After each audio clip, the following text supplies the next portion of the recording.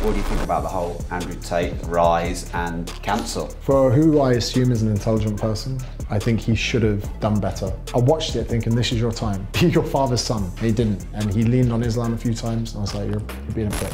Welcome to Disruptors, and I'm Rob Moore. Now on the show, we have the controversial personal trainer turned social media influencer, James Smith. Before we get into this, make sure you like this video, subscribe to the channel, and turn the notification bell on. You mentioned Andrew Tate. What do you think about the whole Andrew Tate's rise and cancel? For who I assume is an intelligent person, I think he should have done better. So, chess champion, dad from a military background, obviously intelligent and driven and whatever, straight white male, obviously.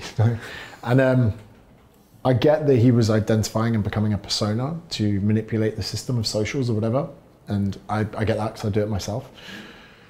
There was a time to stop, there was a time to cash out, there was a time to embrace humility, there was a time to pull the veil on whatever character he was playing, and he didn't do it in time and he faced the repercussions.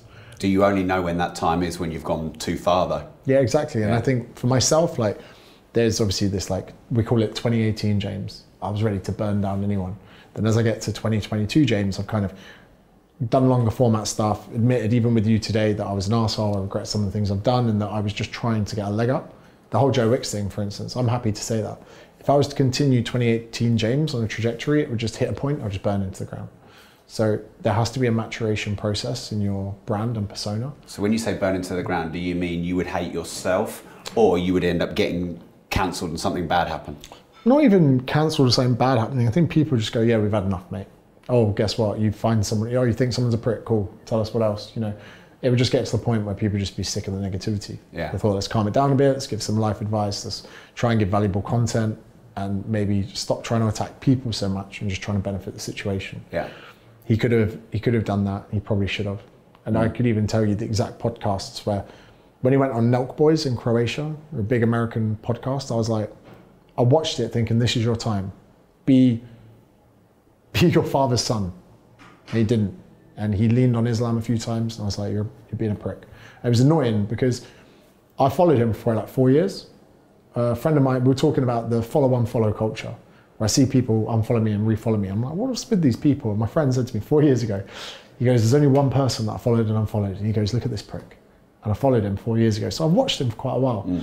And I was disappointed when I watched Nelk Boys. I was like, mate, you're portraying a misogynistic turn point, and you're trying to use Islam as your backup, so that people, when they criticize you, they'll be seen as like Islam criticizers. And I was like, it was disappointing. I was genuinely disappointed. But the thing was... So you think he's that engineered and calculated about it all? Yeah, I would like to think so. Yeah. And again, I've never met him. I'm as guilty as everyone else on the left. And why would you like to think that it was engineered? Because I could understand why he would do it, and it obviously worked. From a marketer standpoint, I was fascinated. And what annoyed me was I was losing hundreds of followers a day because I was following him during the cancellation period.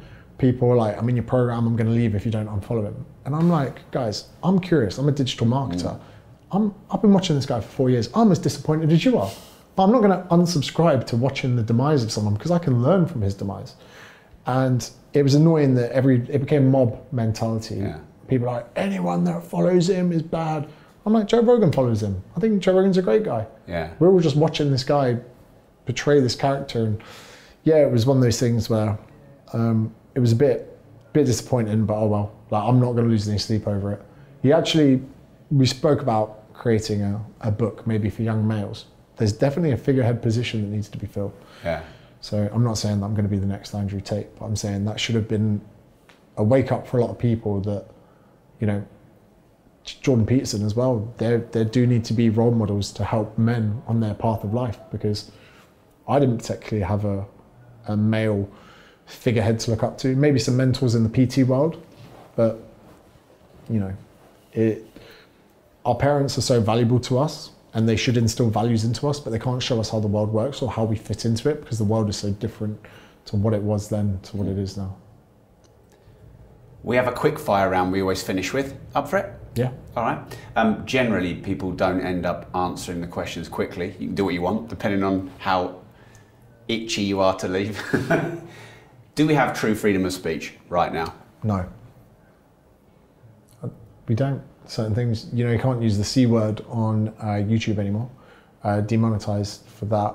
And they put it with two... Beat me. Yeah, two very offensive words. Two words you would never say ever in speech. Now the C word's gone up with that. And I joke in my live show, I talk about the origin of the word.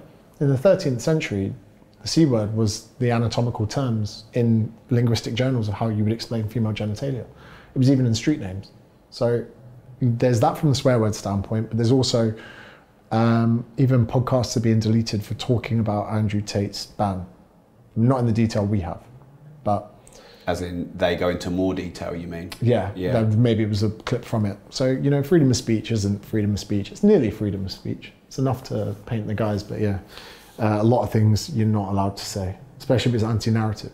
I didn't believe this until I used DuckDuckGo, the search engine. It's different to Google. So if you try and find some things on topics like Tate, you type it in, Google, nothing. DuckDuckGo, you find all the topics that are hidden from search engines. So that's quite a cool one. That's a bit of tinfoil hat on.